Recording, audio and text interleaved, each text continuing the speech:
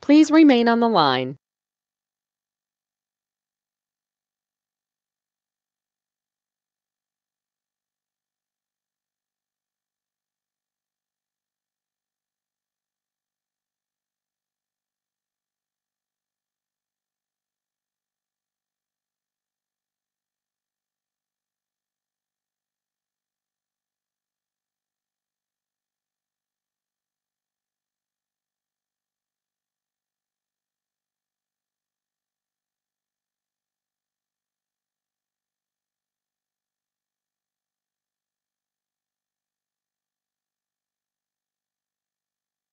The webinar will begin shortly. Please remain on the line.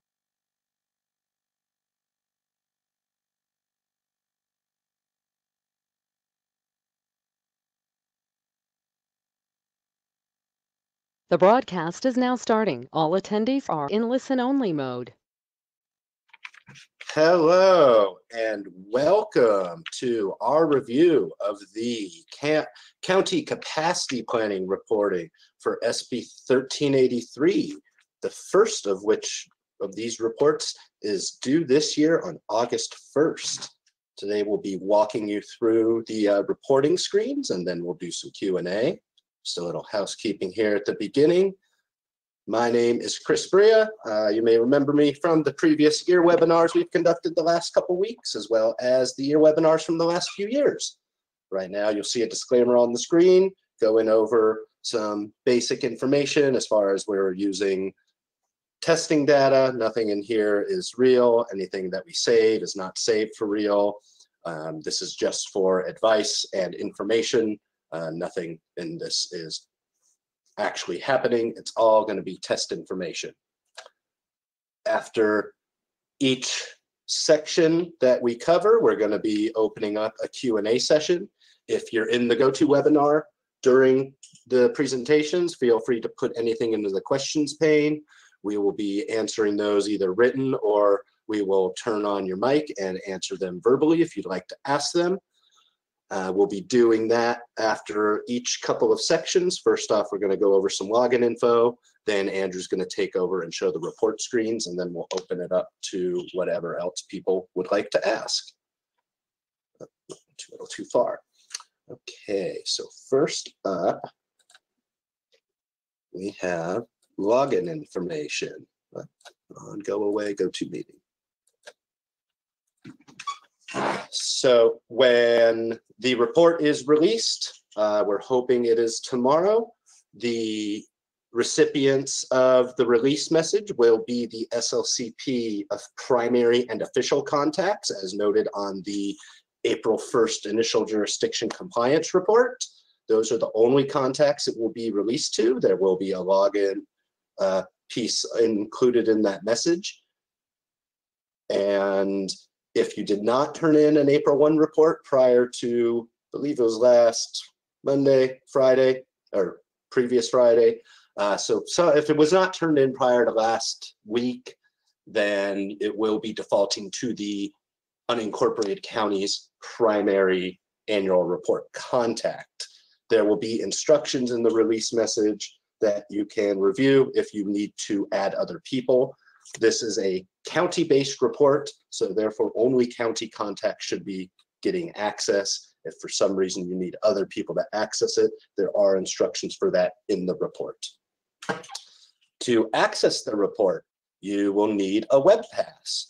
If you are listed as a county primary or official contact, a web pass invite would have been sent to you automatically when you were added as a contact to the county last Monday, I believe. Yeah, it was last Monday, and there were a handful last Tuesday as well. So if you don't have a web pass, you can have one pre-created, and when we reset your security rights, it'll add you in. Or if you already had one, you should have received a notice saying that you already have a web pass available. If you need to create a web pass or update your password information or resend the activation email, you can do that from the web pass screen here. And when you go to log into the report, you can also press the web pass button on the screen. Now I'm going to log in to the report.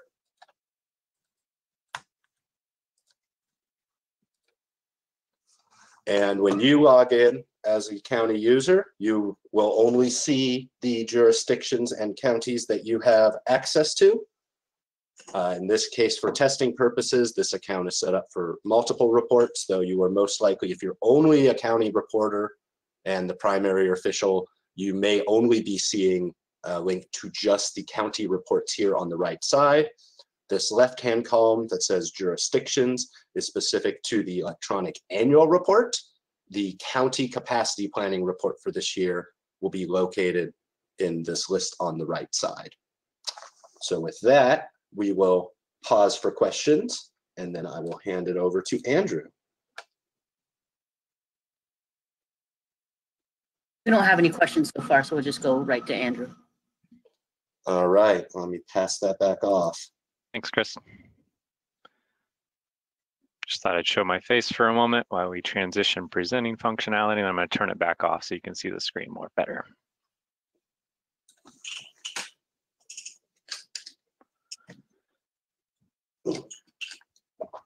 Okay, so advancing from the previous screen that Chris just showed, you open up this as you click on your county. And again, just as a reminder, even though we're using Contra Costa County, it's just for demonstration purposes, not actual information that you're about to see. So you will access your county capacity plan and report in this top box. Specifically, you're going to click on 2022 to 2024 to access your report. I guess just to show you on this screen, after you submit your report, you can select this drop down and pick that report to download a PDF version as well. First, as soon as you access your report, it opens up a contact information screen to edit these details, and this is just for who's submitting the report. You have the back and edit buttons. These are the exact same back and edit buttons down at the bottom. Click edit, enter your information of who's filling out the report, and this is just in case we have questions or need to clarify any of your answers on the next screen. We know who to get a hold of to ask those questions. Once you update that information, click Save.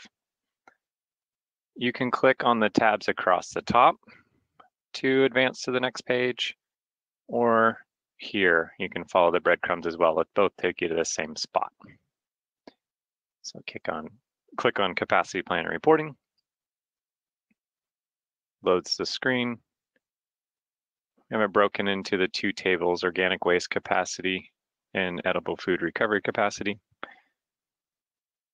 To access the grids themselves, you click Edit on the top of the page, and then you click Edit within the grid. Then it kind of opens up what we call the form entry screen. Enter the estimated organic waste for landfill disposal in tons, the organic waste recycling capacity, verify it will be available in tons, the needed organic waste recycling capacity in tons. And then if you've identified any proposed new or expanded recycling facilities that could be used to process the jurisdiction's generated organic waste, on this drop down you say yes, which activates the text box. And then in this text box you can identify those locations. So by address or jurisdiction or a description that you feel is fit to appropriately identify those facilities or locations. And as example, you can type whatever characters you want in here.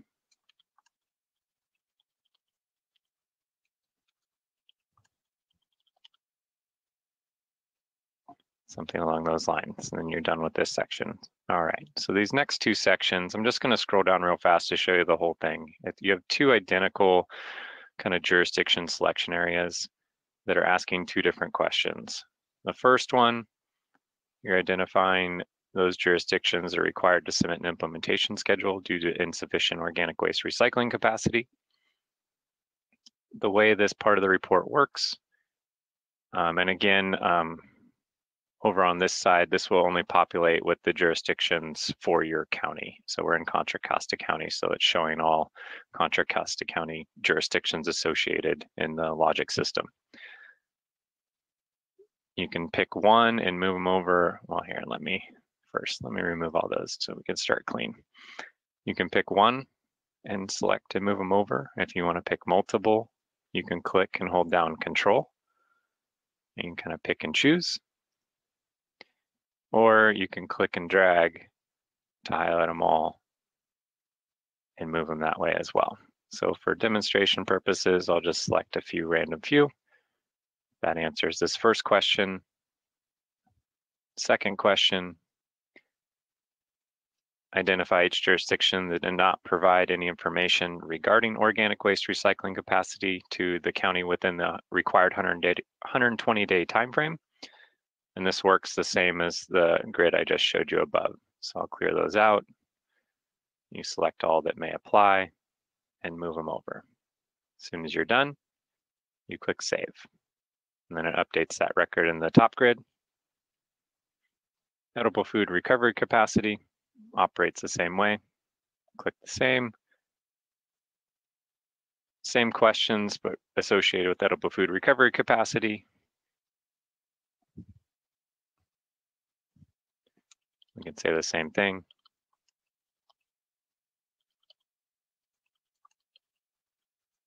Whatever it may be. And then the same questions apply specific to edible food recovery capacity. So the first grid is asking jurisdictions within the county that are required to submit an implementation schedule. Again, we can clear these out. Click Remove. Select all those that may apply. Move them over. And then our second question. Identify each jurisdiction that did not provide any information regarding edible food recovery capacity to the county within the required 120-day time frame. Again, select that to remove that. Hold down Control to select multiple entries that are not next to each other. Select to move them over. When you're done with that, click Save. You've now completed both sections of the report, kind of indicated by the green check mark up here. You want to click Save on that page to record those entries. And then you can click Submit Confirmation here, or Submit Confirmation at the top to actually submit the report. The Summary Report button is the same as I showed you on the first page with the drop-down. It'll take a second to load here in staging, but I'll show you what it looks like.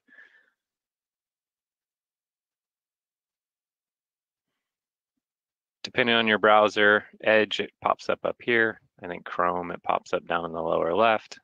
You can open that file, and this is what the PDF version will look like.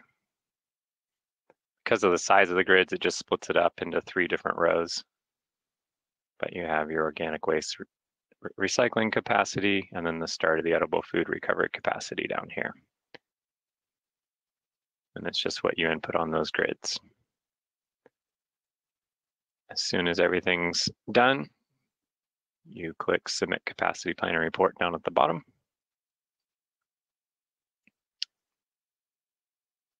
You get a warning to make sure you do want to. You can say OK. And at this point, you should get a confirmation email saying that you submitted your report properly. And with that, I'll pause to see if there's any questions on capacity planning and reporting. We have a couple questions just on general info on the webinar. Can you just remind everybody when and where the webinar will be posted later on and who the target audience is? Yes, the webinar will be recorded. Sorry about that. That was the confirmation email saying I submitted my report. But yes, the webinar will be recorded. We will, when we figure out the location of the report, whether it be with the reporting or capacity planning, we'll send out an SLCP listserv message indicating where this recording can be found. And the target of today's webinar is specifically for counties. All jurisdictions within counties provide this information to the counties, and then only the county is reporting to CalRecycle. The next question is coming from Corin Heisler, and they ask, do we need to upload our verification documents for the organic recycling facilities? You are unmuted on our end. You can unmute yourself if there's anything you want to add. Nothing to add. I'm just wondering if we need to upload verification for the organic recycling capacity. Not as part of this capacity planning report. Okay, thank you. The next question is from Jeff Johnson. If you update contact info, does this person become the new main contact moving forward or only for this report? Chris, can you answer that question, please? Yeah, that's really just to know who is the person who filled it out and submitted it, because there could be, as I mentioned, right now, the only people who will have access to it once it opens are the SLCP designated primary and official contacts, as noted on the initial jurisdiction compliance report. We may end up adding other people if the county requests. So really that field is to know who did this, because there could be one person that has access. There could end up being 5. So it's important for us to know who is actually submitting it. The primary and official contacts will remain the same unless we get requests to update them. But most of those, I mean, they were just submitted in the last couple months. I do know one person that turned it in and has since retired. So we do have one to update, but it wasn't for a county. Okay, the next question is from Trishna Robinson. They are asking if you could explain how to know who from the county has access to the web pass. You can reach out to us individually and we can give you that information. Send a request to the Logic inbox, logic@calrecycle.ca.gov, because we added contacts to the county report. Web pass invites would have been automatically generated when they were added, but some people have firewalls up, so they may not have gotten them. Some people may have already had a web pass. So, web pass is one thing, access to the report is different. So send a request to the Logic mailbox, logic@calrecycle.ca.gov, and we can let you know who we added and whether or not they have completed their web pass activation. We will go ahead and put that that link in the chat. Our next question is from Sam Dickinson from Santa Barbara County. They state some of our entities that reported information to us for the capacity planning report provided incorrect information. Is it up to the county to request information again? It is up to the county to report on the capacity planning to CalRecycle. So if you feel it's incorrect, then I'd probably follow up on it. We won't be following up with individual jurisdictions unless you indicate that they need to submit an implementation schedule to us. The next question from Ellen Law, they ask, how much quality assurance on data received from jurisdictions is required of the county? There's no record keeping requirements or records to be submitted along with the report.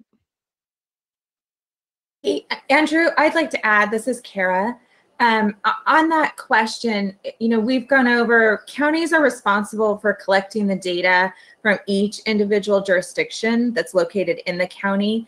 There's not an expectation for the county to do a quality control or review that data. You are relying, each jurisdiction has its own responsibility to follow the regulatory requirements.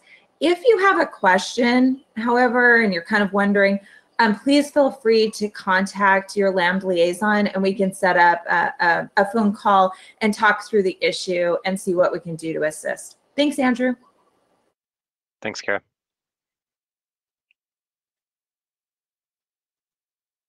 Thank you for that, Kara. Our next question is from, one second, Lynn Paul. When I logged in to see the Welcome to Local Government Information Center, they're not seeing the capacity report, capacity planning report submit confirmation page. Is that an issue anyone else is experiencing? So Well, before we I get can there, take that one, Andrew. go ahead. First off, Lynn, you are attached to the City of Desert Hot Springs in Riverside County. So as a city contact, you would not have access to this report unless Riverside County submitted a request to give you access. So that is specifically why you are not seeing anything on that page at this time. But your web pass is active, so you are able to log in. That's a good sign. And then I just want to add on too, for the counties on the call, we have not released the county capacity planning report yet. We are hoping to do so in the next few days.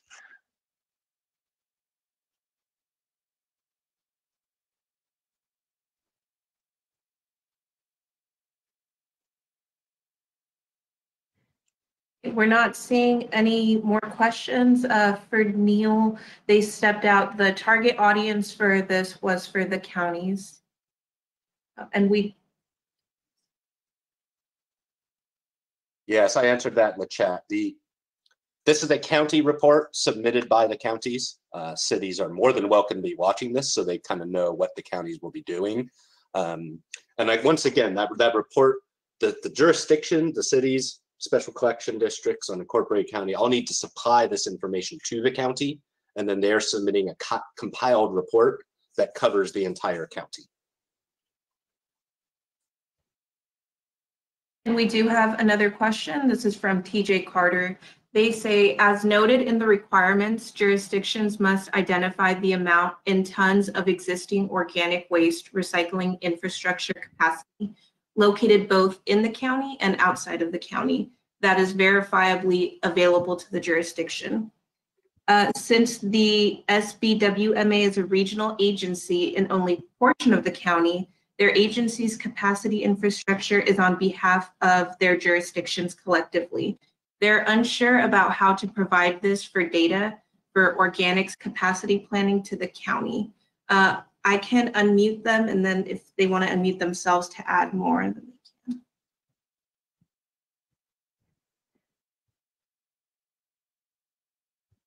Hey, Esmeralda, before we unmute them, I think this is a pretty specific question that I think warrants a follow-up call and meeting. So I'd like to turn it to Andrew and see what he thinks. But this is kind of a nuanced one where we could talk through the process and what's needed. But the big picture is the regional agency could provide the data if they've been designated to do so. They could provide that data to the county so that the county can roll it up into their report. I was going to suggest the same thing.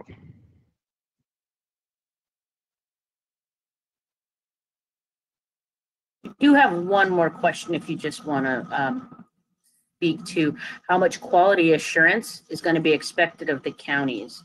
This question is from Ellen Law. I mean, as far as the reporting is concerned, I'll just go back to it. I believe I'm still sharing my screen. It's just the quality assurance. Oh, sorry, this is a bug we identified. Hold on just a second. I'll get back to actual data. You won't have this issue when you edit your report. So it's kind of an estimation to check that the amount of organic waste that's being generated is also being recycled, and then the plan is in place if there's a shortfall of what facilities will be needed to cover that organics recycling capacity. And I'll reemphasize that what's on the screen right now is not real, and it clearly doesn't make any sense. But this is just for example purposes.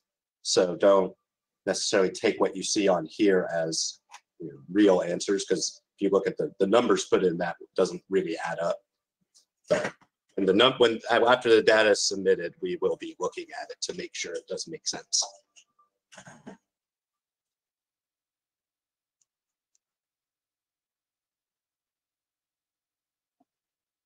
If we still have time from one, we do have one question that came into the SLCP inbox. Yep, we have another 5 minutes or so before we want to show another part, and then we'll have another Q&A portion after that next presentation as well. Okay, we'll go ahead and get to this one from Allison Burley then, from Aurora Environmental Incorporated. Could the PDF version be made available in black and white rather than the green background with white print? Not everyone has a color printer or would like to waste that much ink. You should be able to change those settings when you go to print it on your end.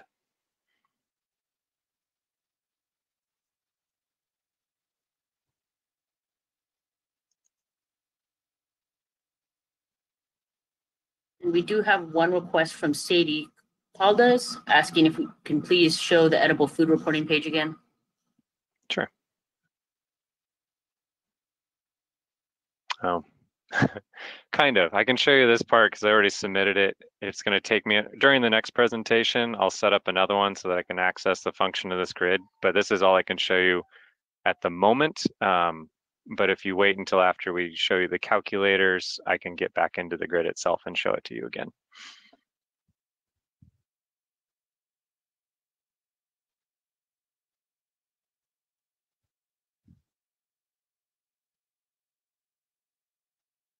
One more question from Rosemary Radford. For materials like remainder, compost, composite organic, non-compostables, where jurisdictions aren't able to divert, we have been filling in other, but don't have a facility, so it shows a small deficit in capacity. Is this intended, and how should we handle this? I say that we'll follow up with you outside of this presentation, Rosemary, to talk about your particular situation. Andrew, I think a question that got kind of rolled over because a few very long ones came in. Can you jump back to the external logic screen? Someone wanted to see how to get into the report. This is addressing Christine Williamson's question. So when you log in as a external user, jurisdictions you have access to, or in this case, a county that you have access to, will be in this right-hand column. And then when you select a jurisdiction,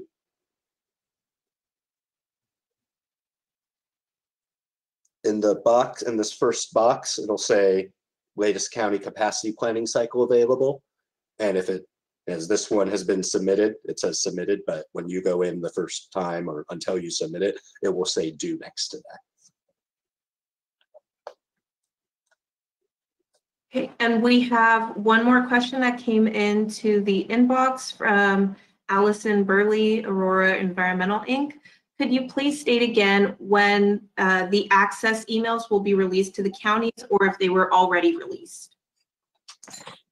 They have not been released. We're hoping to do that within the next couple of days.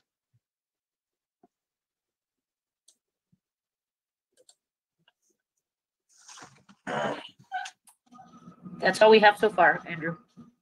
Thank you. All right, with that, I'm going to kick it over to Jeff, and he's going to talk about the organics calculator and how you can utilize those tools to help you with reporting, and then we'll have another opportunity to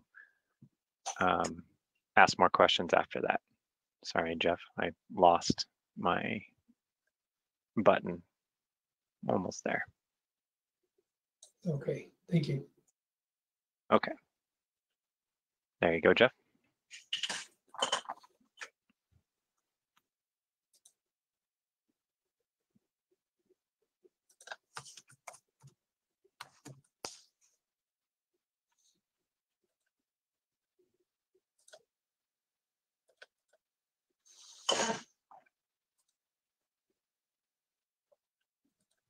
Hi, sorry, can everyone hear me okay?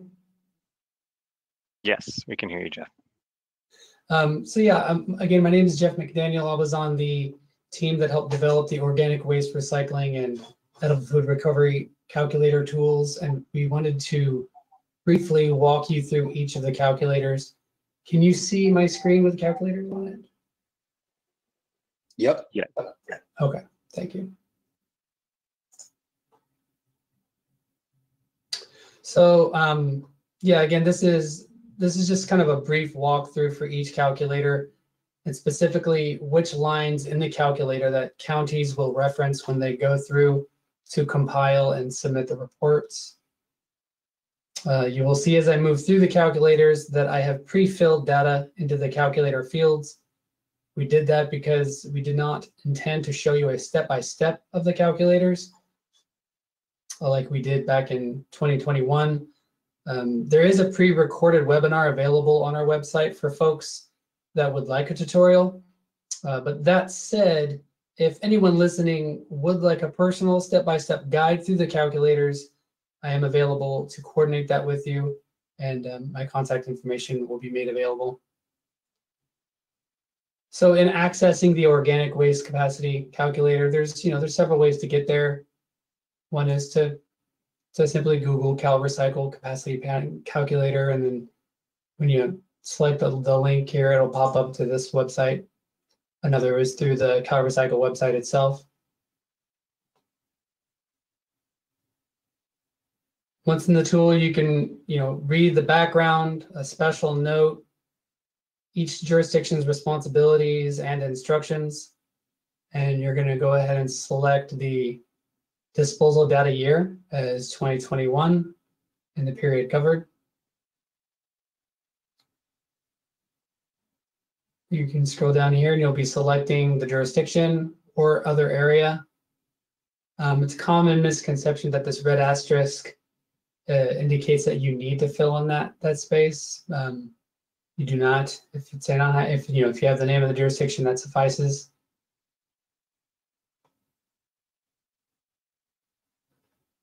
See, you're going to enter the total population and projected population, and then click search.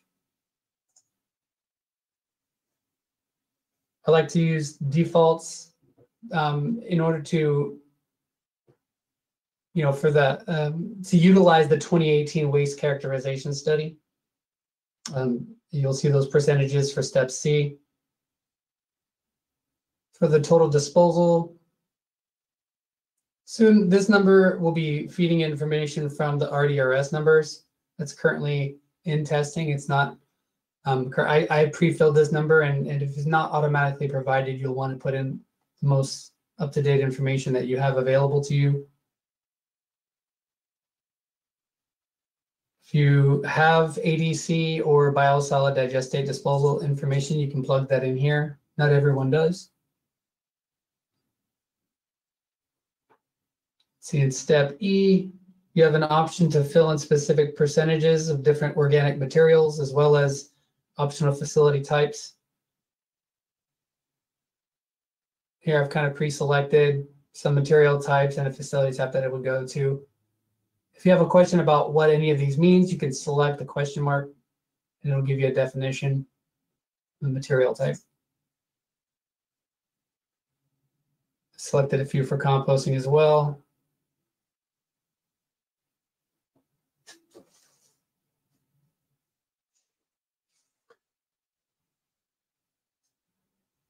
Again, if you hover over and click on the circle with a question mark, if you have a question about what a particular facility type is, it'll give you the definitions. You see where it breaks down the tons per facility type. Step F allows users to input specific facilities to which they make take organic materials. We have,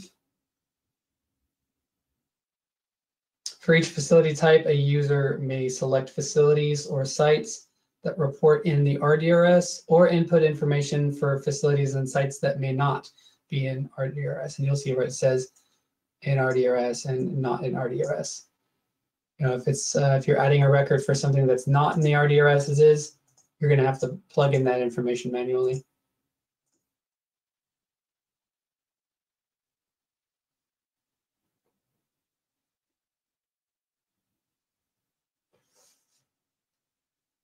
Users can then enter the tonnages. Sorry, before I move on.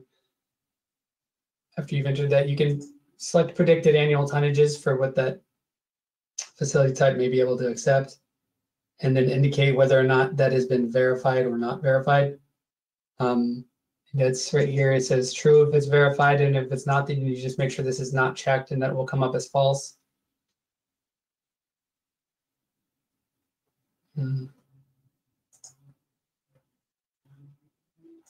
Such.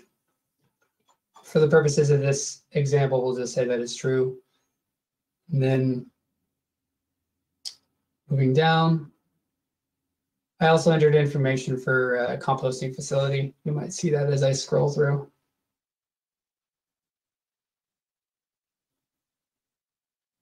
Yeah, see for composting or recycling center. Again, this is just made up. This isn't real data. This is just for example purposes. Let's see here. Instead of G, if we get to it, there's a lot of facility types to enter here.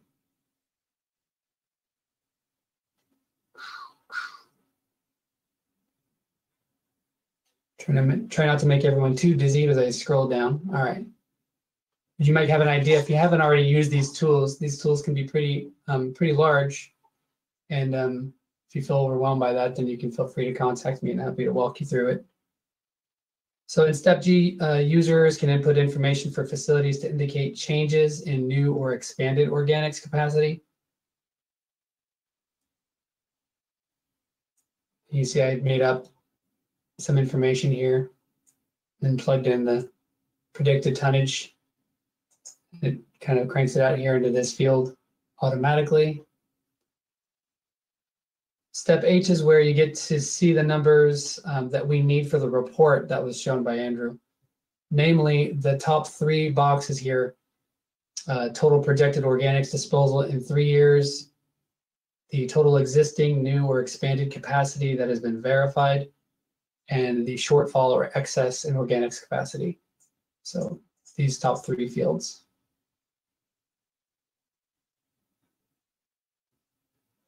From here, you can export that to Excel. I think for this purposes, I don't necessarily need to do that. We can move on to the edible food recovery component.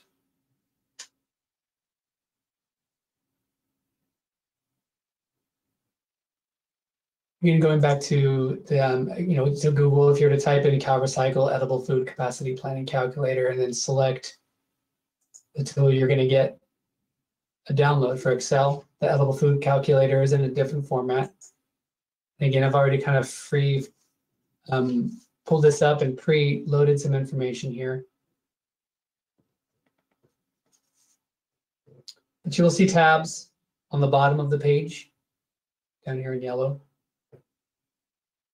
The first being about the background, about the tool, schedule for reporting, and instructions for each of the other tabs. The second tab has important definitions, which you can reference.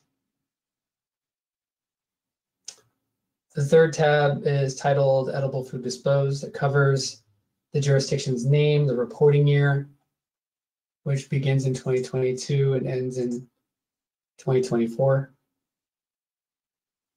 as well as the change in population data that you can plug in. Let's see here, edible food conversion factors, where you estimate the overall quantity of potentially donatable food disposed by each commercial edible food generator type. We have here.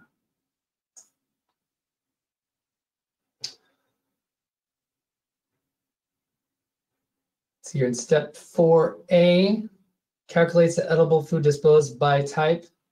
That's this first column. Let me see, it's column B down in 4A.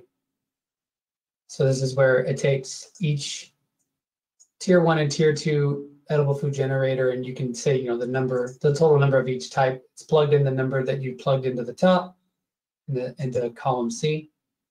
You just I'm going to zoom out a little bit so folks can get an idea of how big this tool is here. And you'll see on the right, it breaks down. This is section 4B, which is an optional step that calculates amounts of food disposed by food type.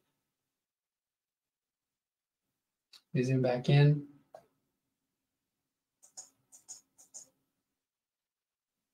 Scrolling down. I've just kind of arbitrarily thrown in some numbers of, the numbers, potential, let's see here. The fourth tab is titled Edible Food Capacity Details. It houses step 5A for edible food capacity details for recovery, existing or new and expanded. So this is where you would plug in the information. It gives you an example at the top. This is where you would put in the actual recovery organizations themselves, as well as contact information. Sorry about that. Any specific notes you want to say, like open only on the weekends or accepts anything that does not require refrigeration. Anything relevant to you, as well as the verifiable capacity accepted to the jurisdiction.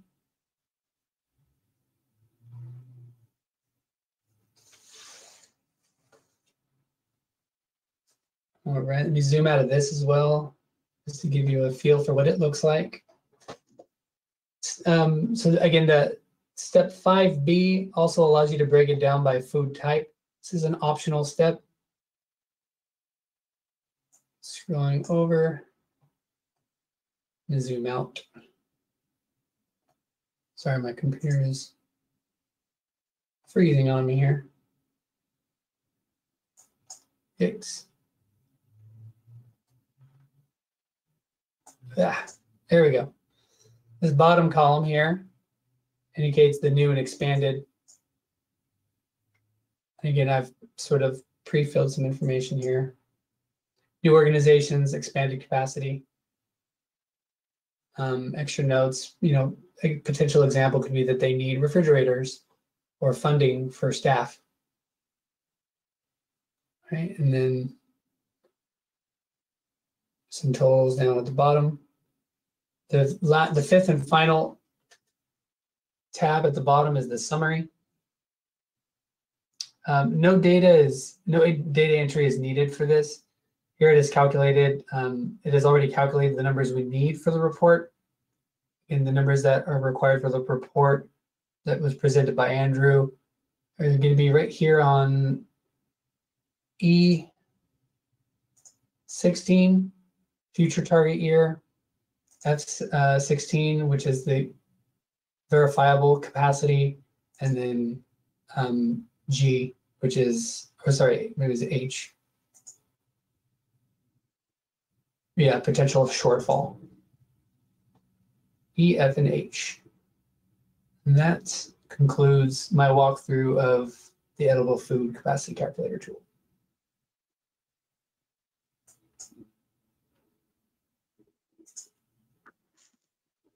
Thanks, Jeff. Do we have questions about the tools that Jeff just presented?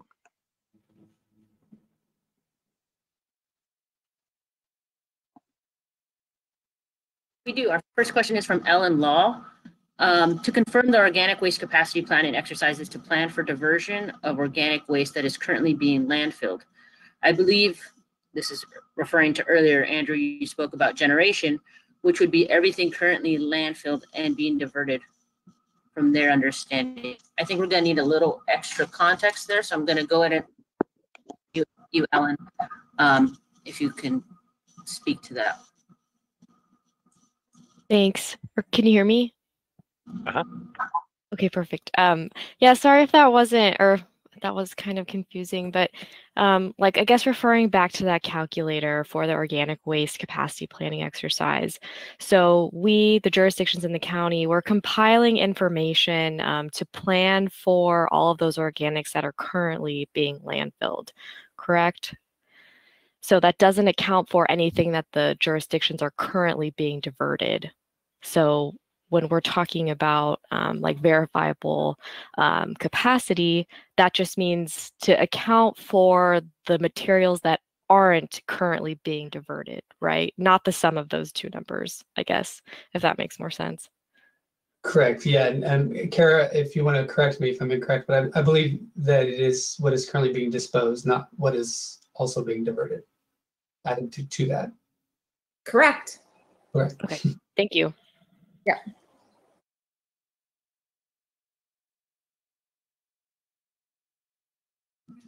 Thank you. Hopefully that provided a significant response for you, Ellen. Yes, thank you.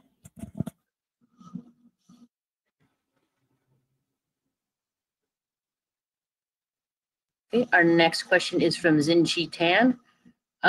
Just a clarifying question. What are the red asterisks for in the report? I mean, it's important information. If you, I don't believe, but it's not that it's a required information. Chris, do you remember if that's more or less how we define that? Just Yeah, a red asterisk means you have to put something in that field to move along. Now, there is a slight twist on that. If you notice in step A, you have an option of picking a jurisdiction or an other area. That was a kind of a fallback setting to account for the special collection or the special districts that provide solid waste collection services, because initially they were not included in the drop-down info of the report. They are now they've been added to the logic system. So those are still there. So that one required field isn't actually required. It's only required if you weren't picking something from the drop-down before.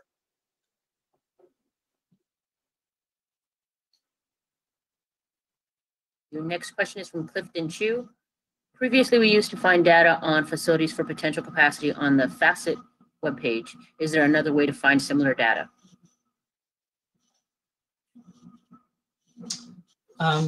Yeah, you could conduct a local waste characterization study. If anyone else has another suggestion there. I don't think that's quite the question, Jeff. This actually, Facet might have been a little bit before your time, even though it was new and awesome when it rolled out. Facet is referring to an old facility information tool that CalRecycle had available for a few years.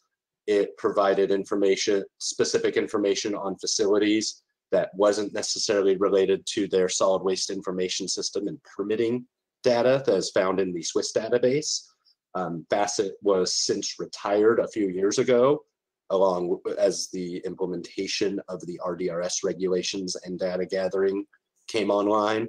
Unfortunately, there's not a great replacement for Facet in that sense of having the facility generated. If they chose to, they could put in their available capacity into that system as part of their submittals. Unfortunately, that wasn't a requirement, and it's still not. So the only way to get accurate remaining capacity at a facility is to contact them. If you were to look at the Swiss website, Solid Waste Information Systems, that might give you their max permitted. That doesn't mean that's their max daily intake that they're currently doing, nor does it mean that that space hasn't already been claimed by someone else. So the only way to get verifiable information really is to have an existing contractor be working on one, or to at least call them directly and inquire, hey, we've got 10,000 tons a year we could bring. Would you be able to take our material as well?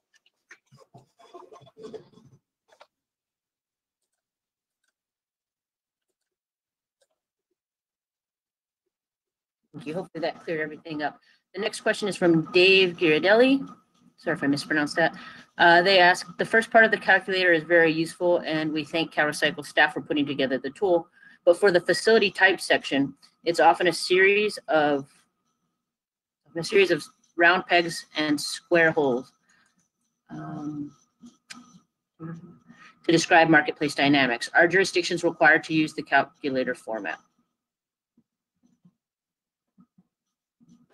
No, the calculator itself is an optional tool in general. Yeah, it certainly was not really possible for us to build in every scenario into it. I don't know if Chris wants to add any more to that. Yeah, I can add to that. The tool was meant to maybe be a little bit more involved than what is the requirement for the reporting. We tried to make as great a planning tool as we could. So not every detail that's in there is necessarily what is required to be submitted either to the county or to us. And if you get an implementation schedule, we might need more detail. But the tool was meant to do as much as it could and to give people a way to estimate some of this stuff. And I'll reemphasize that this is a planning exercise, and it's a tool. And if you're trying to get this down to the nearest tenth of a ton, that is amazing. But also, it's you're planning something a few years out. it's going to be impossible to be 100% accurate. So it's really to give you an idea on ballpark on, how much of each specific kind of organic waste do you have that could be in your disposal stream. We're using the defaults from the 2018 waste characterization. If you have your own local waste characterization, you're definitely able to put that in and not use the defaults. So is it required to use it? No. Is it recommended? Sure. And we do know a few counties that basically ask their jurisdictions to please use the tool, use the export. That way, as the county's compiling this stuff, they're looking at a consistent format to try to figure out what they're seeing, rather than we've got 10 cities and they all did it 10 different ways. And the county might find that a little bit more difficult to figure out what exactly they need to put in or where a jurisdiction's at in their planning. Also, Jeff, could you pass a presentation back to Andrew, please? Certainly. Thank you. Well, you go ahead and get that taken care of. Our next question is from Jack Steinman. If a jurisdiction has non-verified recycling capacity available to them, should a county report this as capacity available to the jurisdiction in our organics recycling capacity study report? For example, the city of Brisbane's hauler organic waste to Napa Recycling to be composted, but does not hold an agreement outlining how much capacity is guaranteed to the hauler.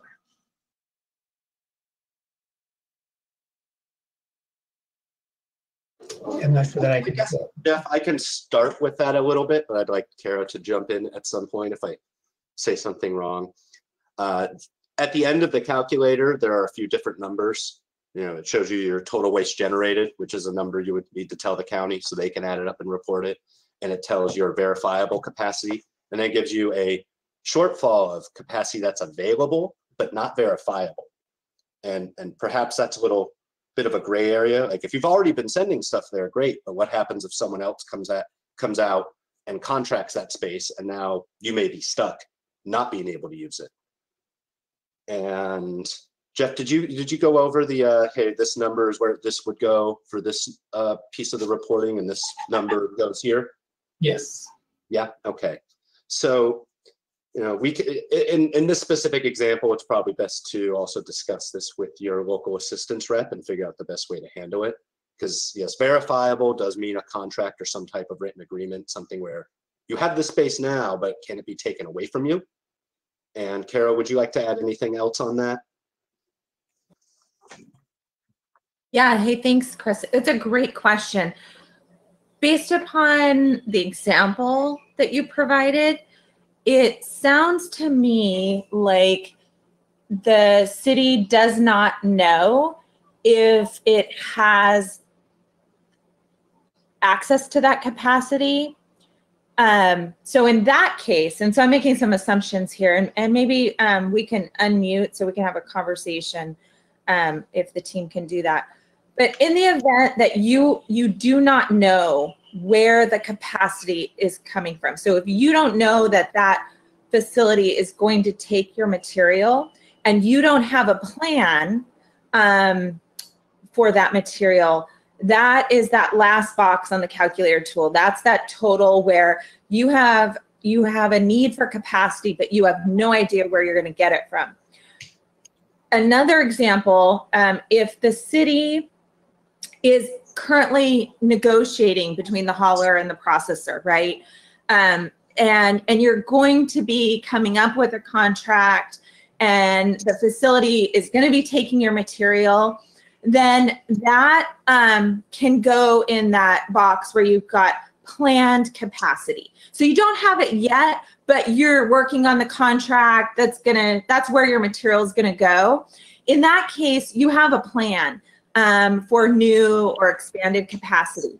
So that would go up in that total above and wouldn't trigger an implementation schedule. So there's a few nuances that I don't have from the question that was asked, that I would need that detail to tell you exactly which box it goes to. So if you'd like to. Jack is unmuted. Oh, great. Hey, Jack. So open for Hey, conversation. Kara. No, thank you for the explanation. I appreciate it.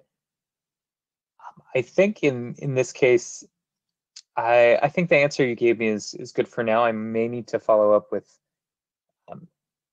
once I have a bit more of the specifics, but I do think it's it would have fallen into the first situation, not the second, where a contract is currently being set up. Yeah, sounds like it. That was my inclination as well. But Jack, if you want to set up a call with the city and you and our team so we can talk through, get those details, feel free to reach out to the LAM liaison. We'll get something set up. Okay. Okay. Thank you. You bet. All right. We still have time for more questions? Yes. Okay, next is David Goldstein's question. Some of the grids start with, quote, amount disposed. Does that mean the amount currently sent to landfill, or does it mean generated?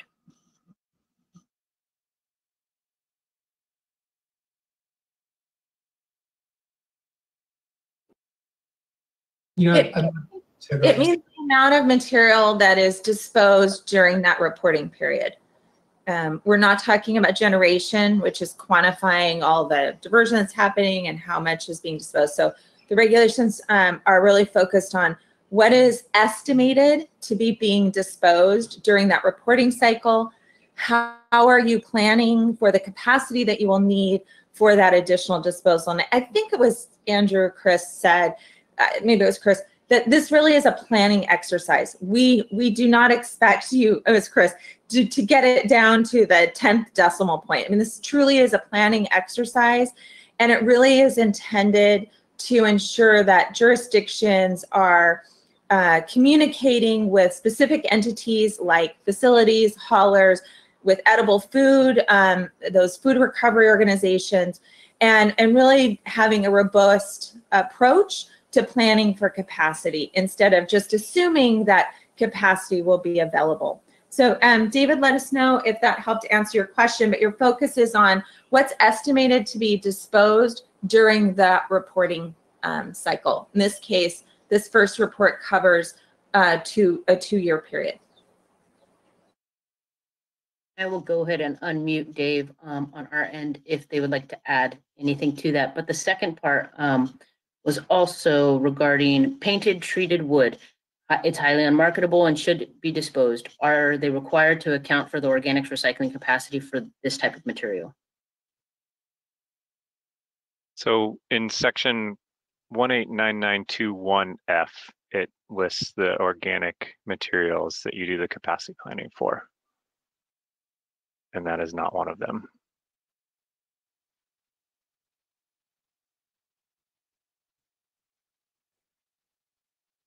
Dave, if you have anything to add, go ahead and unmute yourself and take that opportunity. Yeah, I appreciate that. I appreciate us kind of keeping the, our eye on the ball in terms of public health and environmental protection, which is the business we're in. The calculator puts painted treated wood in there as an organic material being disposed, so that adds significantly to our total organics disposed figure. So when we do our report, we kind of need to start off saying, well, we're taking painted treated wood out of the picture before we start doing our calculations. So the calculator tool includes it. And I appreciate having a comprehensive picture of everything that is an organic material, carbon atoms and hydrogen atoms and oxygen atoms going into landfill that we're trying to divert. But that's part of the total disposal, the 51.08%. Painted treated wood is significant. So when we do our reporting, our planning submittal, we kind of need to take that off the top before we begin our discussion about our organics infrastructure.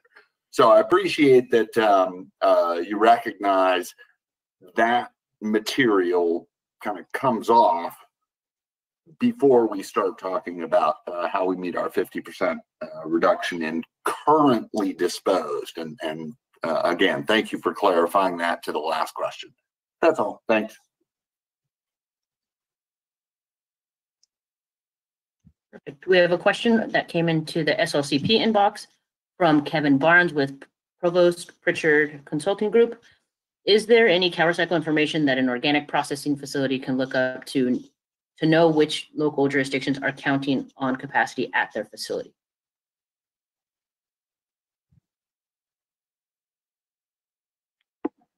I guess I will take that and say no. If you know of a way, if anyone knows of a way, that'd be great. But that's not something that would necessarily be publicly available, either through CalRecycle or I don't know of any other source for that. It's really a proprietary information in some ways on their part, so they may not want to publicize, public, large scale. Hey, look, we've got all this space.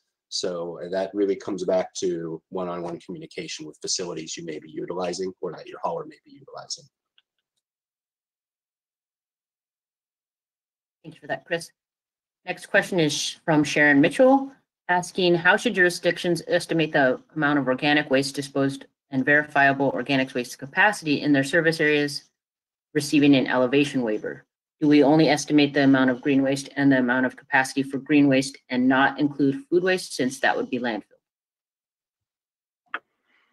Yes, if you have a waiver, you are only doing your capacity planning on the materials that are not included in that waiver. And that's actually a really good question in terms of the calculator, because the calculator has pre-input, or if you use the default, it would have pre-input percentages for all the materials. And while you will need to know the amount of that material, and you can use the calculator to estimate that for your total organics and for information you may need to put in the annual report. What you would want to do is do the full calculation and then back out those numbers and change them to 0%, because that way it's not kind of included in your overall capacity planning. And also do something to reiterate that the tool does a lot more than what is required for the reporting.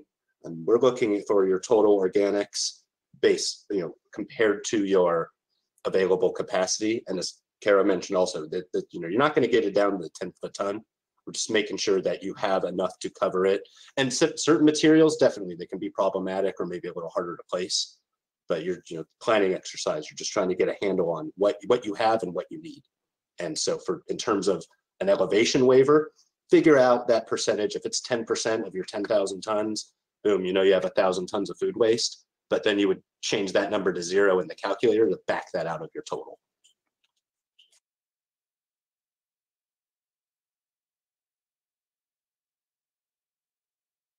I think we're running out of time for this session, but we'll go ahead and get one from Kelly Schoonmaker.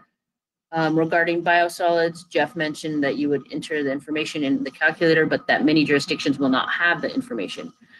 How will this information be ascertained if not entered by the jurisdiction? Is it not required?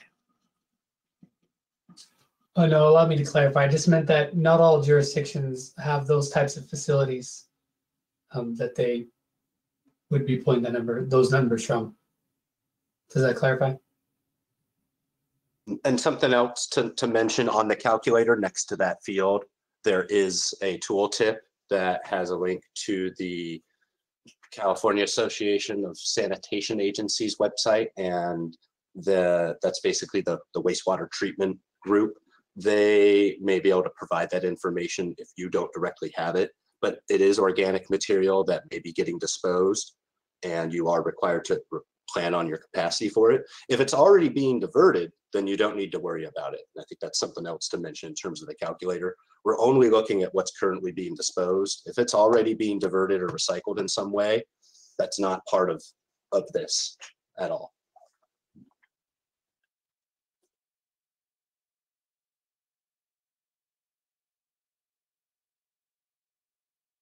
Kelly, you're unmuted on our end. If there was anything else you wanted to add to that.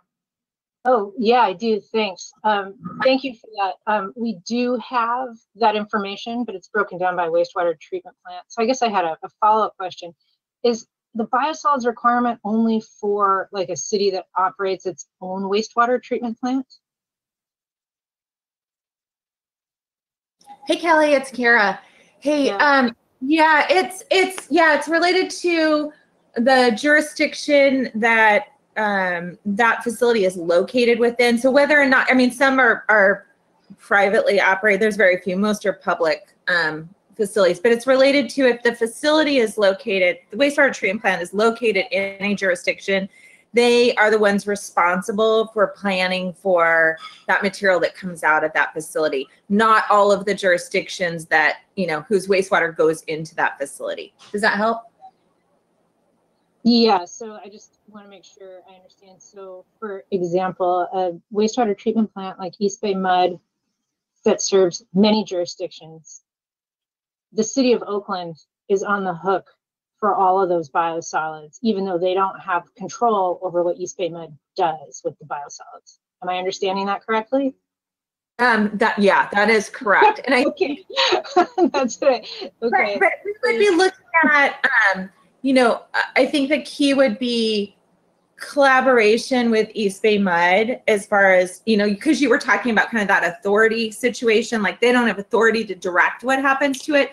So, you know, we haven't had any issues yet where a jurisdiction has a situation where the wastewater treatment plant is, I don't know, recalcitrant or, you know, not doing what it needs to do. But certainly we could intervene and play a role. But it's really that collaboration between, say, Oakland and East Bay Mud to pull together the data. What are the plans? And yeah, so does that help? Yeah, I one clarifying question. Does CalRecycle have any enforcement ability over wastewater treatment plants in the state? Well, that's a great question. I don't know if Ashley is on, Andrew. I'm here. Yeah. Ashley, do you want to talk? Yeah, so sorry, this isn't a great answer, but it depends. So it depends on how they're permitted and if they're even permitted by us. So there are some, or I think a majority of the wastewater treatment plants that are not permitted by us because it doesn't have anything to do with technically our definition of solid waste in the permitting world. It's a very interesting case now that some POTWs are starting to bring in other waste streams potentially, depending on if they have an AD on site. And so our permitting team is looking into these circumstances and if they need to have a permit through us now, and they're working out those scenarios now. So it kind of depends on how they're permitted in terms of our enforcement authority over them. Does that help? Yes, and sorry, one more question. So, but it wouldn't matter if they are permitted by you or not.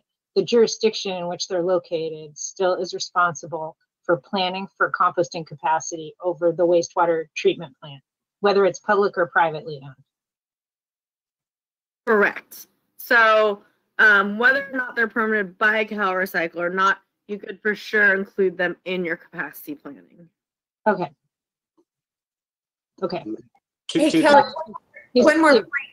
Kelly, one more point to add to that too is, you know, some of these larger facilities like East Bay Mud, you know, while Oakland is ultimately responsible, I think that's an example where, you know, whether it's Stop Waste or the county and the city and East Bay Mud and all of the jurisdictions that are sending material to, I think there is a collaboration. And that's really what the capacity planning is about collaborating as a region, as a county group to figure out capacity and what's needed. So I just wanted to add that in. Okay, thank you. And I just wanted to add that in terms of how this would be calculated using the calculator, if the material was being disposed by East Bay Mud, it would be applied to City of Oakland's disposal total. If it was being used as ADC, it would be, you know, added as ADC. And there are fields in the calculator to, you know, add that information in, but it can get a little complicated with that. But yeah, it would be coming back to the city, and so you might need to adjust how how you add tons in the calculator to account for it. But also those materials are not included in the waste characterization because it's not something that would come in normal truckloads per day and wasn't characterized when CalRecycle did that a few years ago. Okay. Thanks, Chris. Yeah, I do understand it does have to be disposed. My understanding, I'm sorry to keep harping on this, but, or like keep you guys talking about biosolids, but if it's used as ADC, it no longer counts as diversion, correct? Is that not disposal, or maybe I misunderstood that? Yeah, for 13.3 capacity planning, correct. It would go in the disposal column. That's what I thought. Okay, thanks for confirming. Yeah, and there is a separate line item in the calculator to account for that, because the disposal that you'd be seeing that's gonna be in the calculator, I guess is a good time to mention we are updating the calculator hopefully in the next day or two, along with the report release, that for jurisdictions that have data for RDRS, it will load that. But that ADC data isn't necessarily considered disposal in terms of how 939 would operate. So that number will be something that could be added in on a separate item by the jurisdiction. I see. Okay, thank you very much, you guys. Yes, thank you all for that. We also have a question from David Briggs regarding biosolids. If that didn't clear things up for you, David, you are unmuted on our end. It was interesting and did kind of answer my question. What I'm most interested in is, like in Napa County, our situation is we have one good size POTW, and they've been land applying their treated biosolids for years. So that seems pretty straightforward. There's several other small ones in the county for the smaller cities, all operated by the cities. And their, pond settlings, their treatment biosolid has been going to landfill. So do we need to, that's the only thing I think Napa County would have to show for missing capacity for diverting organics from landfill. Would we have to notify those small cities that they need an implementation plan for within the first 3-year planning period, just for that, to show that they? Dave, that's a great question. And I don't necessarily know that you need, well, your situation may be a little unique. Technically, those cities who have that plant should already know that that's in their disposal column, right? And they should already know that they should be working on a plan to deal with how they're gonna, come up with an approach to managing that material.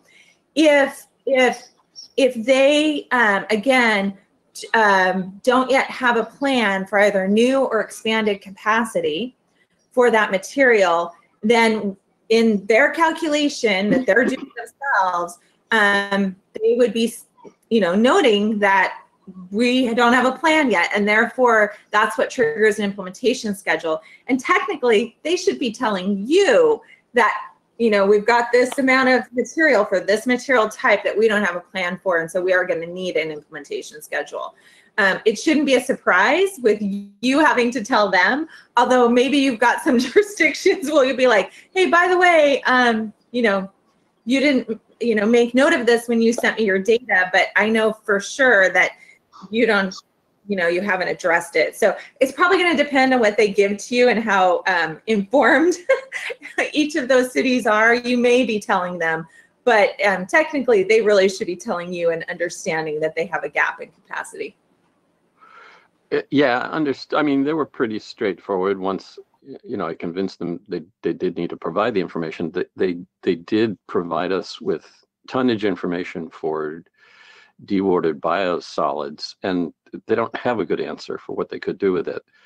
So, like I said, they've been landfilling it, and this is several small POTWs. So it sounds like we do need to, and it is part of the countywide process, right? The planning is the last step in that, is notifying those jurisdictions that don't have verified capacity for for processing. And this whole question of processing with biosolids is a funny one. Yeah, I it mean, is. Are they, yeah, are they processed by virtue of treating them through a dewatering treatment process, or are they processed in that we've identified where they're going to go after being dewatered?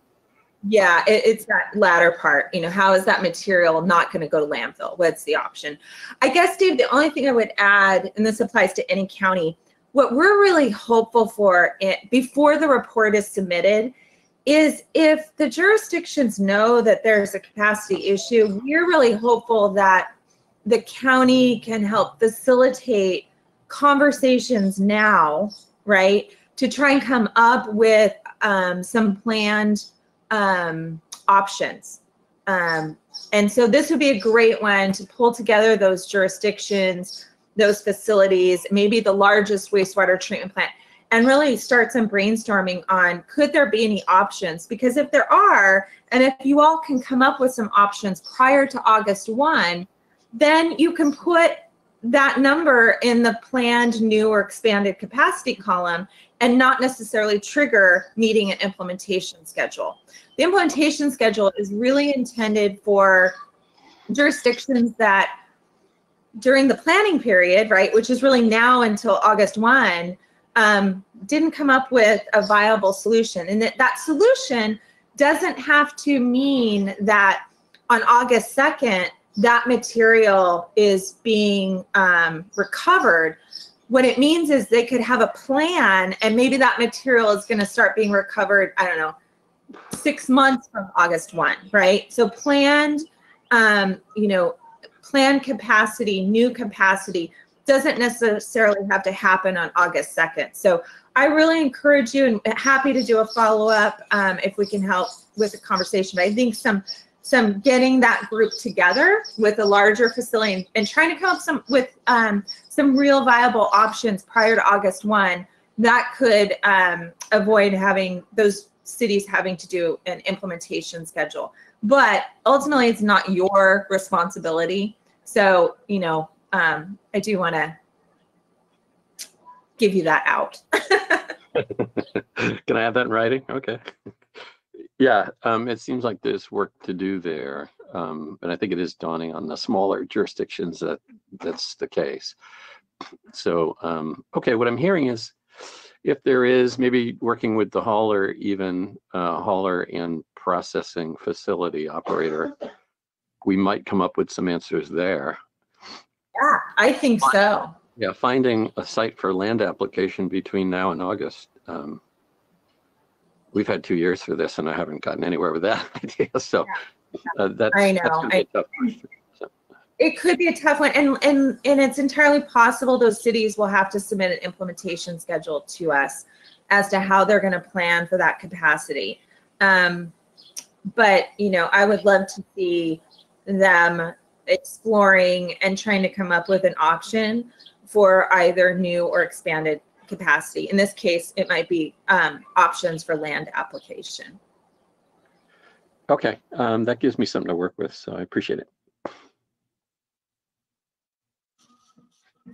Thank you, Kara. We'll go into David Goldstein's question. If the calculator subtracts capacity from disposal, how do we account for the fact that organic disposal will be items like textiles and carpets, and some capacity will be for items like yard clippings? You are not required to do capacity planning for textiles and carpets. That's also why they are not line items in the waste characterization section of the calculator.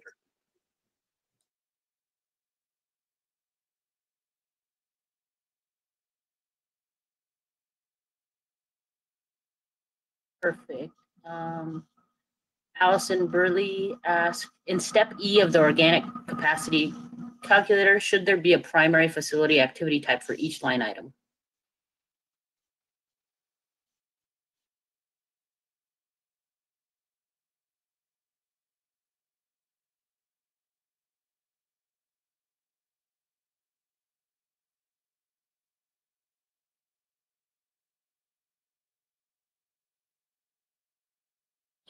If someone on the team is responding, you might be mute. I'm not hearing any responses from the team on this question.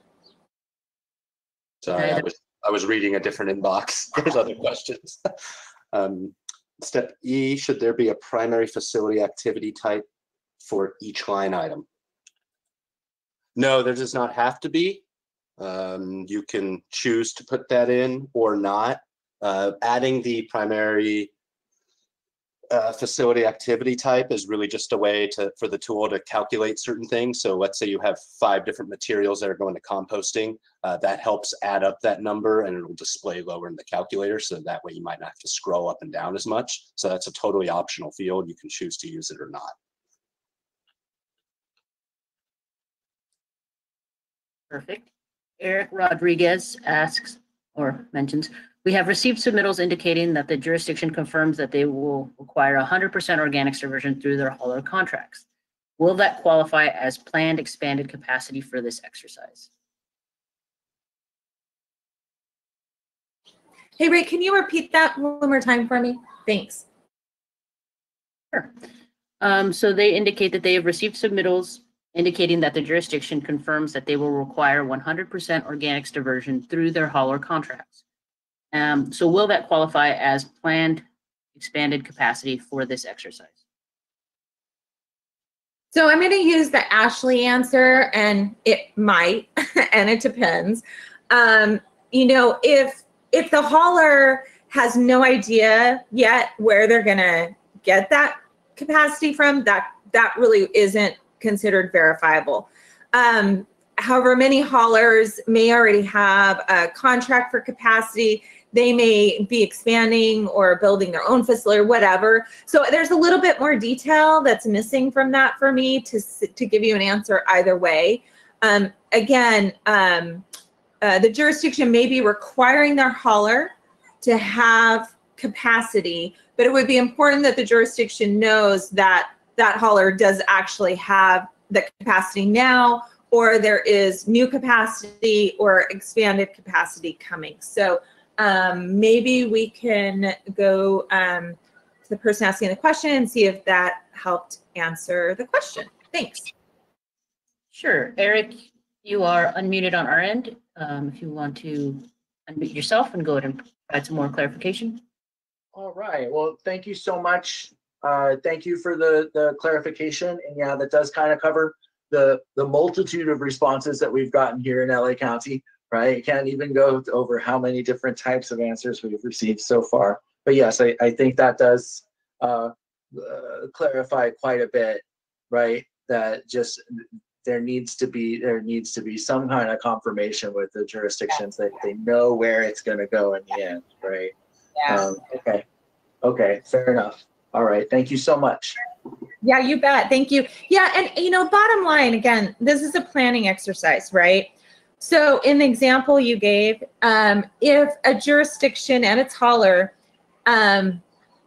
didn't really have capacity, we're gonna catch that on our end when we do an evaluation of a jurisdiction and find out, oh, they're not collecting organics from all the generators because they have no place to take it.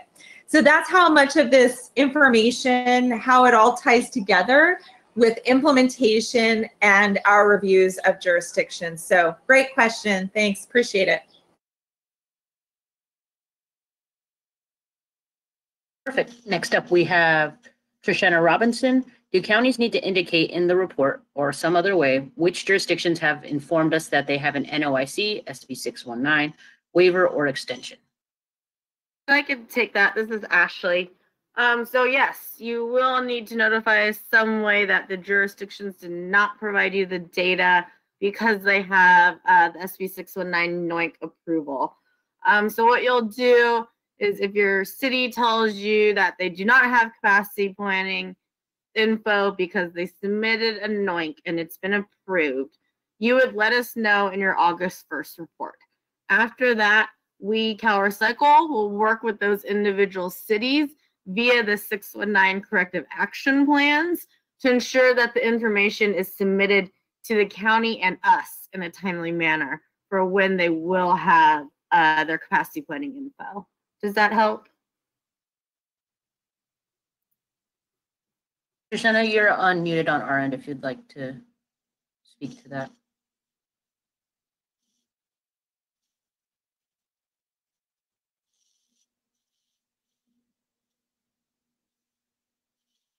Okay, I'll go ahead and take that as a question asked and answered.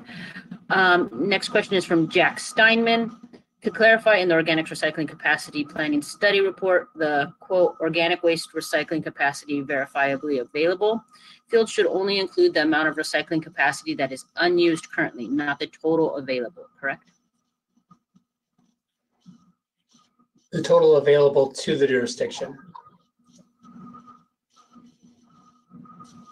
Hey, can we have Jack add clarity, because the terms used are a little confusing to me.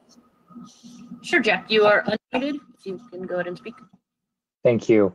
Yeah, sorry for the unclear question.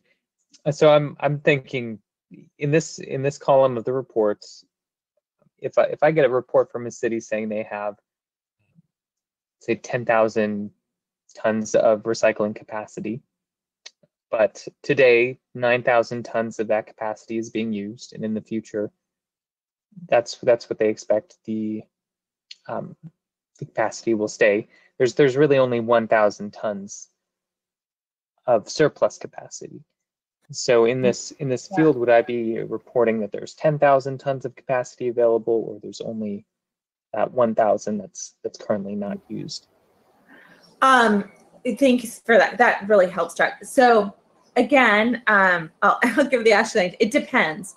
So one thing I heard you say is that some of that 9,000 could be future capacity. So if it's future capacity, maybe they're expanding or it's new capacity, I guess it would only be expanding, then that some of that capacity could actually be added to the 1,000, right? If all that 9,000 is currently being utilized, then it would just be the 1,000. So I felt like there was a nuance there that I wanted to add to your scenario. Does that make sense, Jack? Yes. Yes, I think it does. Yeah. So again, and this goes back to responding to Dave, capacity can be existing available capacity, which in your scenario would be maybe just that 1,000. It can also be any new or expanded capacity. That capacity that hasn't come online yet, but it's going to, right? Maybe a facility is going through an expansion, so it can take in more material. It's buying equipment, so it can process more material, or there's an entirely new facility. So that capacity doesn't have to be online on, say, right now or August 2nd. Maybe it's capacity that's coming online in 2023, for example. That can go in that line on the calculator tool of existing, new, or expanded capacity that you have verified access to. Versus the last line is you have no idea where you're going to get your additional capacity from. Does that help, Jack? It does. It does. Thanks, Kara. You bet.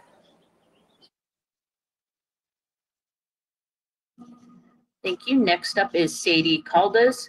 It's a bit of a long question. The recycling calculator calculates the amount of organic waste based on population. So we have done our capacity planning based on the amount of organic waste that would be disposed if we did not have an outlet for it, not the amount of organic waste that is currently being disposed.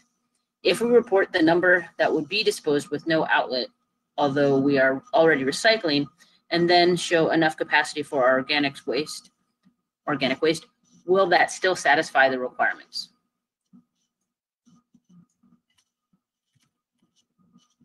And Sadie, you are unmuted on our end if you'd like to join that conversation. Yes, hi, thank you for taking my question. I guess that it's the first box that I'm really asking about on the reporting. It says estimated organic waste for landfill disposal. And my understanding was that we take that based on what we use in the calculator if we choose to use the calculator, and based on the amount of capacity that we need. And from some of the questions that were answered earlier, it sounds like we're supposed to be calculating what is actually being disposed and not recovered right now from the waste stream, which doesn't seem like it's part of the calculator. So I was hoping to get clarification on that first box. Yeah, Sadie, you nailed it. You're looking at what is being disposed during that planning period. And again, it's all estimation, right? I mean, you're putting in population. Population may be that number when it comes to, end of 2023, or it may not. So that's why really there are estimates of how much is estimated to be disposed during, in this case, 2022 to end of 2024. And then based upon that, what capacity do you have or need to, or will be expanded, or new capacity to be able to deal with that increase in disposal? It's entirely possible. Some jurisdictions may not have much growth, for example, and they may have all the capacity that they need. So, for them, there's no implementation schedule necessary, because they've either got existing capacity enough for that, even if there's growth over the next 2 years, or they have new capacity coming along or expanded. So it's about what is being disposed. Did that help? Hi, Kara. Yeah, thank you. That does help. I guess just to further clarify, it would be what would be disposed if we didn't have an outlet for it, right? Because I mean, we're planning on having capacity to have an outlet. So this is like without it being recovered. Yeah, so it's really, think about it, break out those steps, because the way you just described it, you're combining the steps. So the first step is how much is estimated to be disposed during that reporting time, right? And then how much capacity do you have, which is your second point you were making, of existing capacity or new or expanded capacity. Then if there's a delta, right? If you've got more disposal than you have either existing, new, or expanded capacity for, then you've got that delta. And then, it's an implementation schedule is only triggered if you have no idea, right, where you're going to get that additional capacity.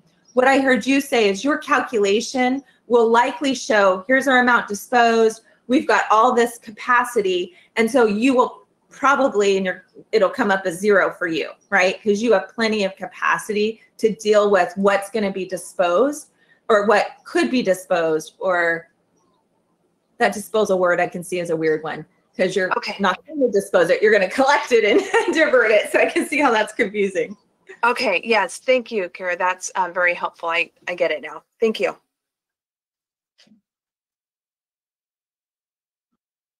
Perfect. Our next set of questions comes from Allison Burley. Sorry if I mispronounced that. They have several questions regarding step E of the organics capacity calculator and the expectation for each facility capacity. I'm going to go ahead and unmute Allison, because I think there are a few more pieces there that need to be talked about.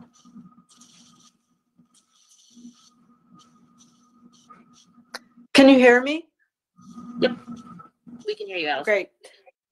So this question, and then I'll get to the second question, which is just about biosolids. This question is about, is the expectation that for every line item of waste characterized material in step E, is the expectation that there be capacity for each and I should say recycling or composting capacity or edible food donation capacity for each and every line item?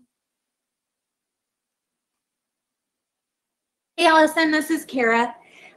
Yeah, I mean, technically, yes. As Chris noted, we built the calculator with a lot of detail, so you can get really nitty gritty. But the expectation is for all of the organic waste, except that which is excluded, like textiles, carpet, etc. The expectation is that jurisdictions have a place for that material to go.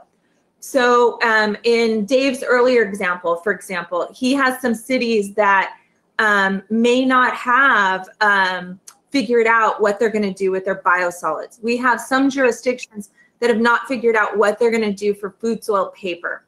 So in those cases, those are jurisdictions that if they have no idea what where they're going to take those materials. They have no existing planned or expanded capacity identified. They will have to submit an implementation schedule, which is basically a plan as to how they're going to deal with that that material or those materials.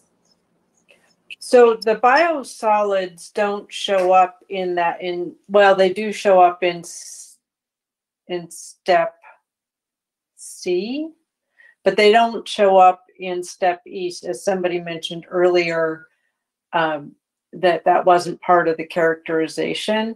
But so for example, somebody did mention earlier or asked a question about treated wood waste, and that, you know, what would you do with that?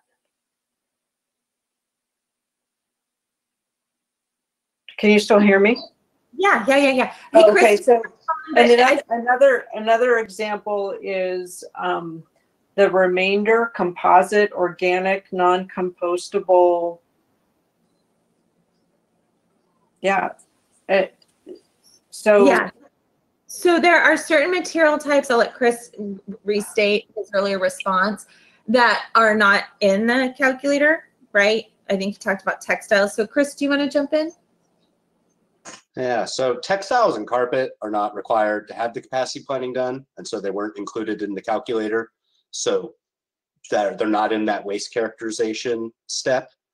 And for biosolids, if you do put an entry in step C, where it says total biosolids and or digestate disposal in TPY, meaning tons per year, at the very bottom of step F, there is, if you're going to this level of detail in the calculator, you know, start getting your estimates, at the very bottom of step F, under the total available biosolids and or digestate non-landfill capacity details, if you want to do that additional planning to like list your individual facilities, whether they're RDS facilities or non-RDS facilities, like you're going to do land application, it will carry that number down all the way to almost the bottom of step F for you. Okay, so you're jumping ahead kind of to my second question.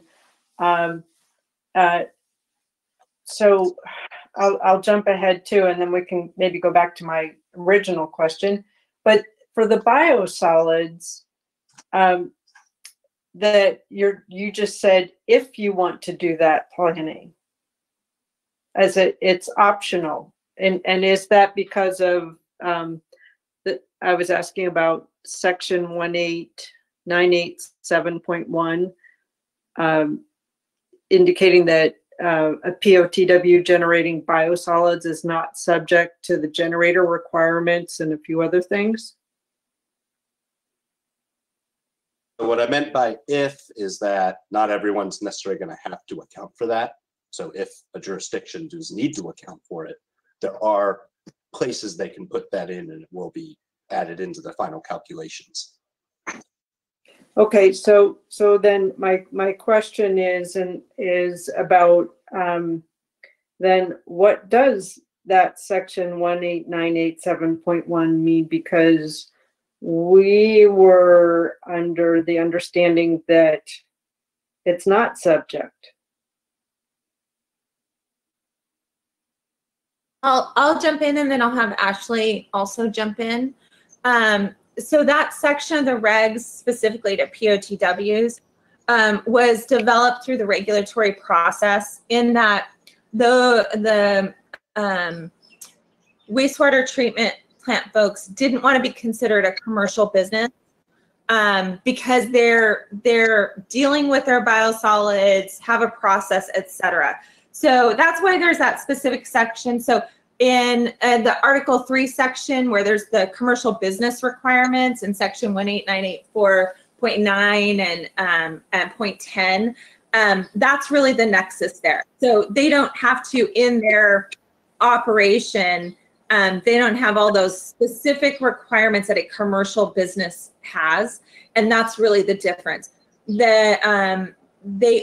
Biosolids is a material that does have to be recovered. It's not excluded. It's included in the definition of organic waste. It is mentioned throughout, including here in capacity planning, that it's a material type that does need to be planned for and does need to be addressed. Ashley, do you want to add in? I think you covered at least what that section means. Allison, does that help? No, and just based on a previous discussion back in a year ago, that was the understanding at the time.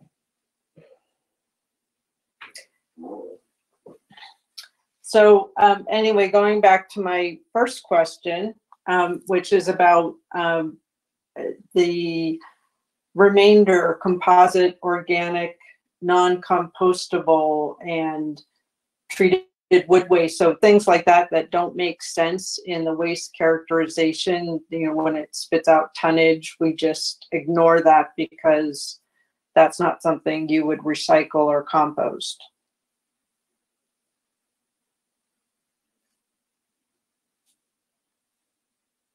True?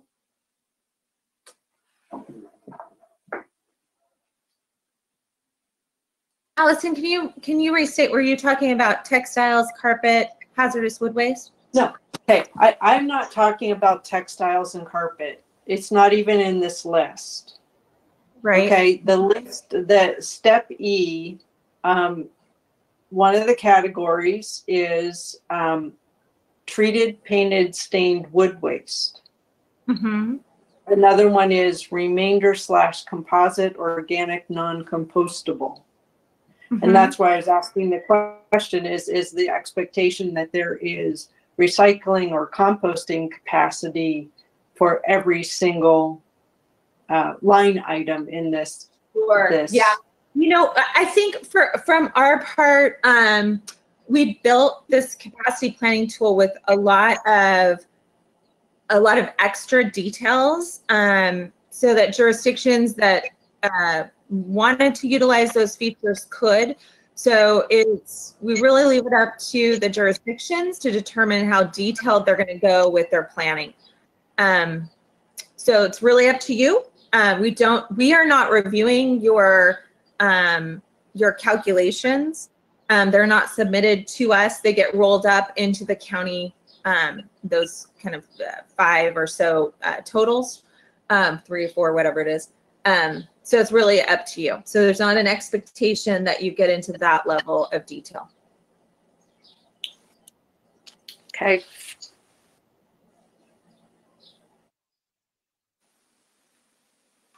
Thank you all for that. Next question from Greg Reyes is along the same lines, asking about paper good capacity. Is that included in this? Yes, that is one of the materials identified that you have to report organic waste recycling capacity in section 18992(1)(f).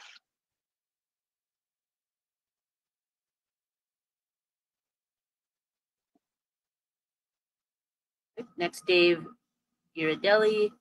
The statewide goal of SB 1383 is 50% and then 75% diversion of organics. If jurisdictions can't account for 100% of disposed organics, will they be required to provide an implementation plan? Only the jurisdictions that are identified by the county as needing to submit an implementation plan will be required to submit an implementation plan.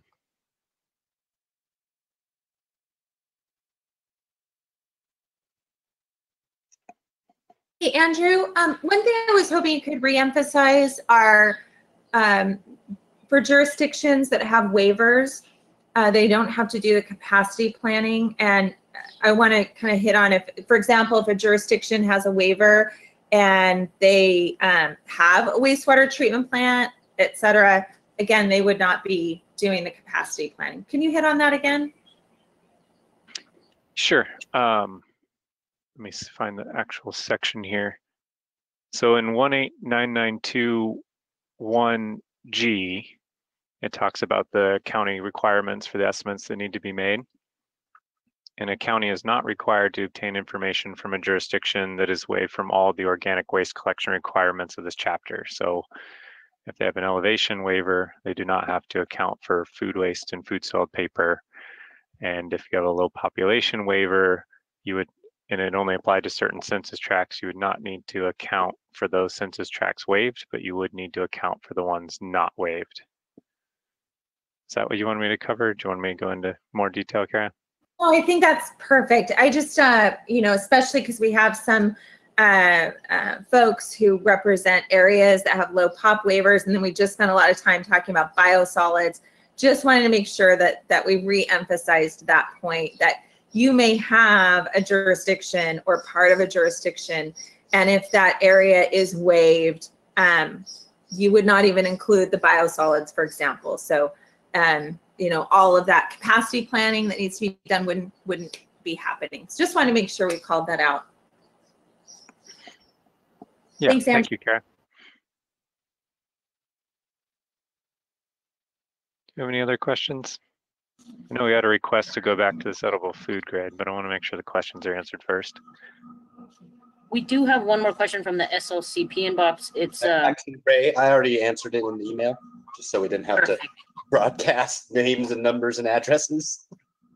Perfect. Yeah, it was a little specific. So as long as that's taken care of, we can go ahead and go back to the edible food recovery grid. Okay. So I created a new report for Del Norte, just so you could see it. And as you can see, it's blank. This one's not edited or filled out. Give it a second while this loads. And then I'll open up that form screen of the edible food recovery capacity grid.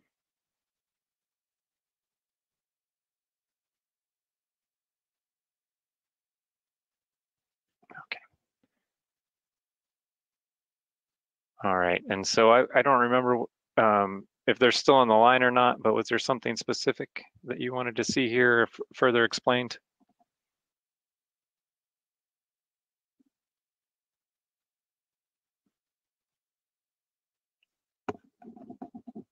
Hey, Andrew, do you recall who that question was from?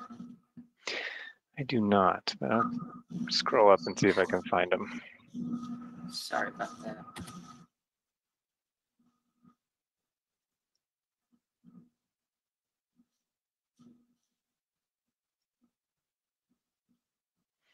And if there's any other questions in the meantime, we can jump to those while I find this person. Sadie just popped in the chat at the bottom saying it was Sadie. Yeah. And Oh, Sadie okay. said that it was from them, and it perfect answer. Okay, perfect. And that's all we have.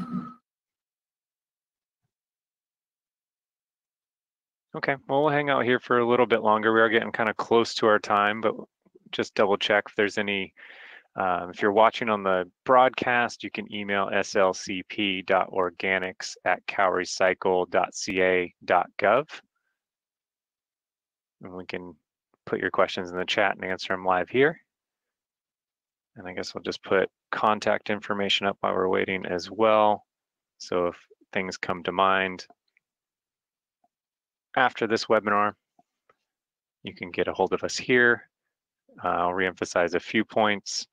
So the county capacity planning report is not available yet. We're just working out a few bugs on our end, and we should hopefully be releasing that in the next couple of days. And we'll send out a listserv message when it is available. There's another point I wanted to. Actually, Andrew, I think we just got an update from IT, so it may be tomorrow, which will be awesome.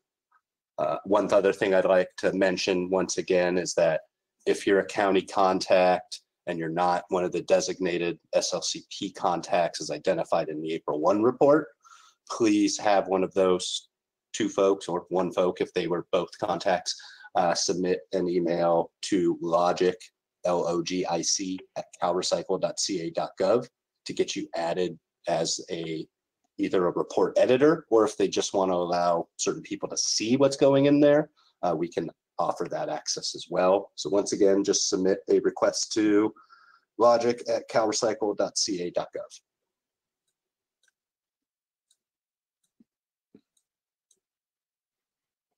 We did get another question in the chat pane from Christine Williamson. Since low population waivers do not waive tier 1 or tier 2 generators from their obligations, do we still need to include waived areas in our edible food recovery capacity planning? Yes.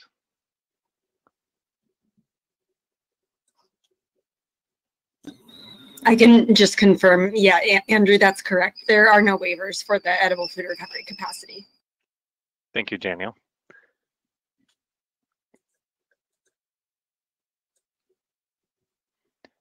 And then we are recording this webinar as well. So as soon as we make it ADA compliant, we will post it on our website and we'll send out a listserv message of exactly where that lives if you want to refer back to this.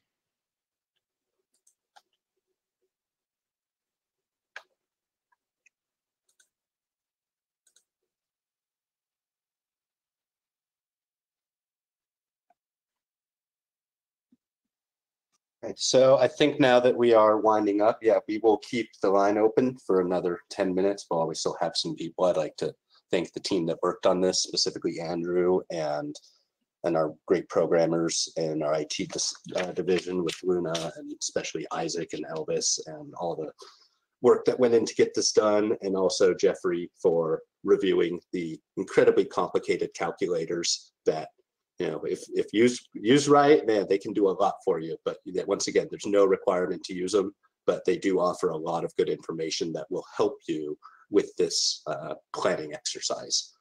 So we will stay on until about 3 o'clock. And if any other questions roll in, we will address them as they come in. Thank you.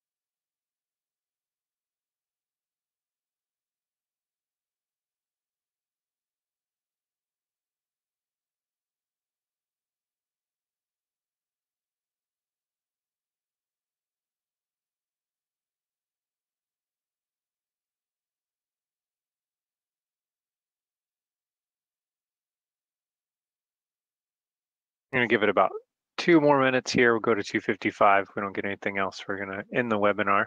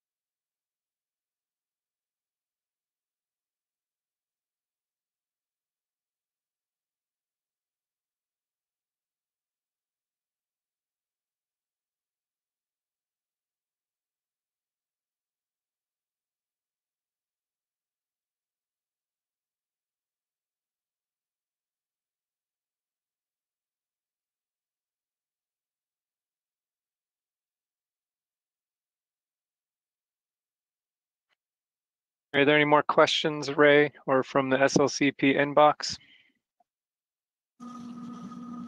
Nope, nothing that I can see. If Alexis can double check the SLCP inbox, I think we're good. Oh, Alexis confirmed we are all done.